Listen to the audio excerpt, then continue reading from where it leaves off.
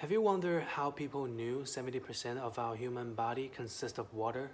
During World War II, in order to measure the amount of water in a human body, Japanese researchers put Chinese civilians into a high heat chamber and kept blowing hot wind at them.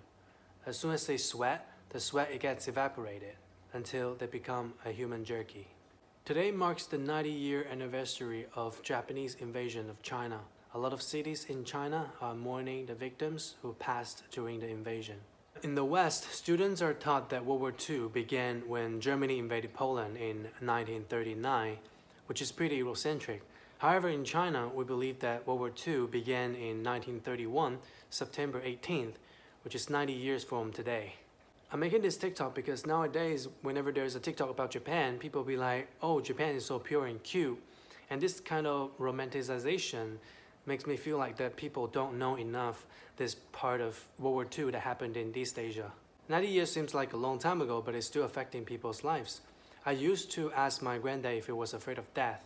He said no, because so that he could see what his father looked like.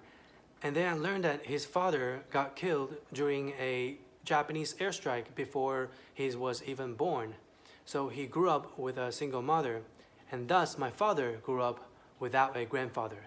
Today, Japan still hasn't apologized to the Nanjing massacre and the comfort woman they conscripted from Korea and China.